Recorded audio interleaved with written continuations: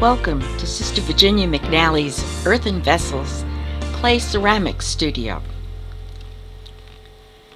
The studio was converted from a laundry room to a ceramics studio. As one sees from the pipes, it really was a laundry room. The studio has been designed by Sister Virginia in a relatively large space so that both young and old can use their imagination and creativity to make objects which will delight them and others.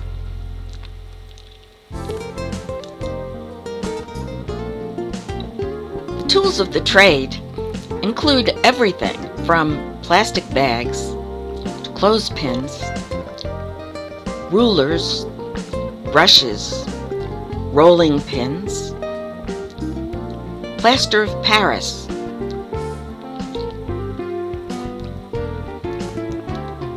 and these devices, which look like dentist tools, can create a lovely design on cups and other types of pottery. The bats are used to hold the item being worked on, and the glazes to make them beautiful.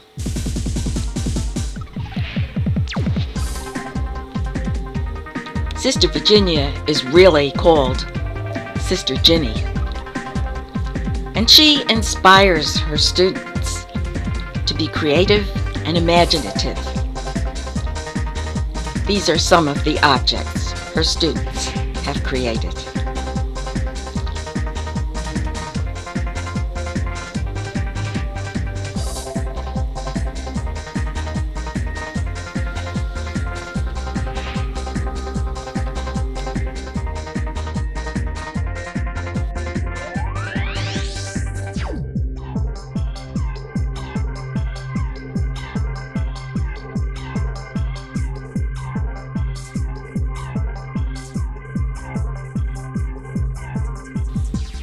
Part of the work of a ceramics teacher is being sure that the kiln is stacked properly so that the new creations don't break during firing.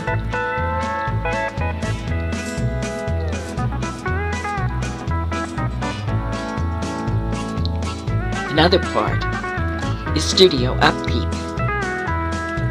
Clay leaves lots of dust and sediment, both all around the studio and in the sinks.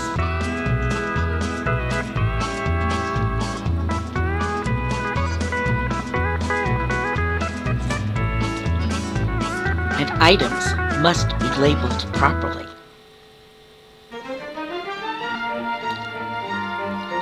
And a ceramics teacher needs to be creative. These are some of Sister Ginny's works.